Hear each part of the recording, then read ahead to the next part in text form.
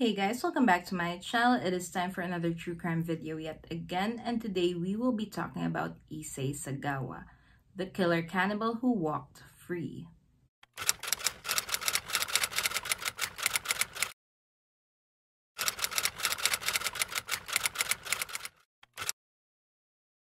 Issei Sagawa was born prematurely on April 26, 1949 in Kobe, Japan. As a baby, he developed enteritis, which affected his small intestines, but eventually got better. Now, he came from a very wealthy family as his father, Akira, was a successful businessman and was the president of Kurita Water Industries. Growing up, Issei was very introverted and shy and did not have a lot of friends. He was also very insecure and even referred to himself as weak, ugly, and small, standing at only 4 feet and 9 inches tall. But despite having insecurities about his looks, Issei was extremely smart and had a strong interest in literature, which is why after graduating from Wako University, he immediately enrolled for a master's degree in English literature. However, Issei had a very dark side to him that no one knew about.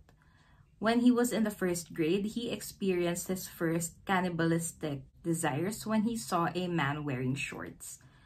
According to him, he wanted to take a bite of the man's thighs, curious as to what it would taste like. However, he never acted on these desires. Until one night when he was 24 years old. He spotted a German woman walking and decided to follow her home. Issei then broke into this woman's house with the intention of slicing part of her buttocks off and eating it. However, the woman woke up and overpowered Issei. He was a very tiny man, so this was not a difficult task to do. She reported him to the cops and he was arrested for attempted rape. And Issei, of course, never told the authorities his real intentions. And since he had a very wealthy father, Issei Sagawa got away with this. The charges against him were all dropped when his father paid an undisclosed amount to the victim as settlement. At the age of 27, Issei Sagawa ventured off to Paris, France to pursue a PhD in literature. And during his stay there, he admitted that almost every night he would take a sex worker with him back to his apartment in an attempt to shoot them and then eat them. However, he could never bring himself to pull the trigger and would get queasy just at the thought of taking someone else's life. And he continually did this for 5 years and was never successful with his plans until June 11th, 1981, when he invited a classmate over to his apartment for dinner. This classmate was a 25-year-old Dutch woman named Renee Hartveld. She was beautiful, smart, friendly, and stood 5'10" tall. Now, this was not a date, this was not romantic, but was instead a friendly dinner wherein they could share their works of literature with each other, or so Renee thought. Now, once she arrived in Issei's flat, before they could even have dinner, she started to read a poem that she wrote. Her back was facing Issei and Renee had no idea what was coming. Issei then grabbed a rifle and shot Renee on the neck, killing her instantly. Issei, who was a first-time murderer, fainted after he pulled the trigger but gained back consciousness just a few minutes later, realizing that there was no turning back this time, and he had to go through with his plan. So he did. After gaining back his momentum, Issei violated Renee's corpse before eating parts of her. He cannibalized her face, her neck, her chest, her genitals, thighs, and butt and feet. Some parts of her he cooked, while some he ate raw, and the leftovers that could fit in the fridge he stored there. Issei also says that Renee was actually on her period during the time, and that the taste of menstrual blood bothered him.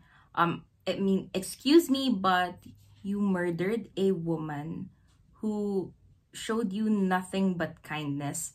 You violated her corpse, ate her remains, and the thing that bothers you is the taste of menstrual blood? Now, 4 days into committing the crime, the remainder of Renee's body was starting to decompose. And scared that the smell might alarm one of his neighbors, Issei took her body parts, stuffed them into 2 suitcases, which he planned on discarding in a nearby lake.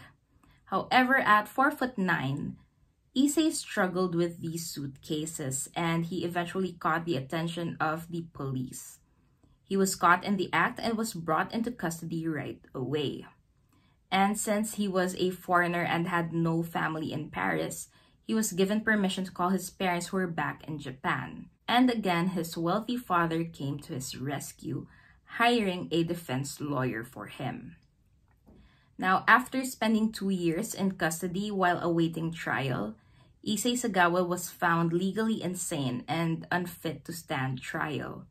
He was then sentenced to an indefinite time in a mental facility in France. Now, this case really blew up and Issei became somewhat of a celebrity, and this really bothered the French authorities. So they decided to deport him back to Japan, where he was eventually admitted to the Matsuzawa Hospital in Tokyo.